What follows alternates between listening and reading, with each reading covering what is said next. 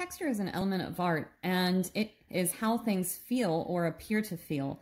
And actual texture is how something feels. So I have a cheese grater here and can feel the texture on that. An implied texture is how something appears to feel. So if we are working in sculpture or three-dimensional mediums, we can build up the surface so that it has actual texture. Sometimes you can do that with paint also. But if we're drawing, we're creating implied textures. So we are trying to use value and line to replicate how it looks like something feels. So in this activity, we're going to first explore actual textures around our house. And the first thing I'm going to do is go around, and you can either gather actual items to draw from, or if you don't want to rearrange your house, you can use your phone or a camera to take pictures of different textures that you find around your house.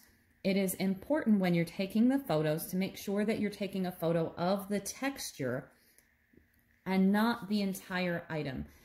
A cheese grater is not a texture. Cheese grater has a texture, and this texture is bumpy or rough or sharp. So we want to think about taking nice close photos so that we can really focus on what the texture is rather than the object. Once you've found a good variety of textures, we're going to take a closer look at them so that we can draw them. And when I say a good variety of textures, you don't want to have all textures that are hairy or all textures that are rough. So try to have a little bit of variety. Take a bunch of photos or find a bunch of objects to look at and then decide which ones you're going to draw.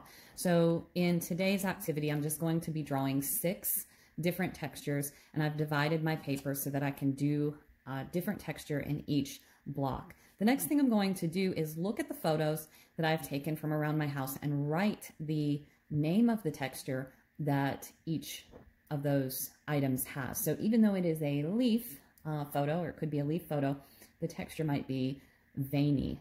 So think about how the actual texture would be named, not the name of the object.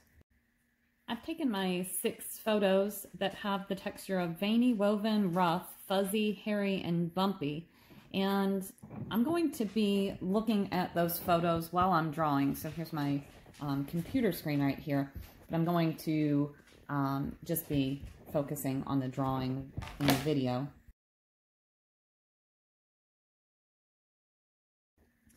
The drawing materials that I'm going to be using are a pencil. I also have a drawing pencil here. Drawing pencils are nice because they can achieve a little bit darker of a value because they have softer lead. But you could also just use a number 2 pencil. I also have a cotton swab Q-tip.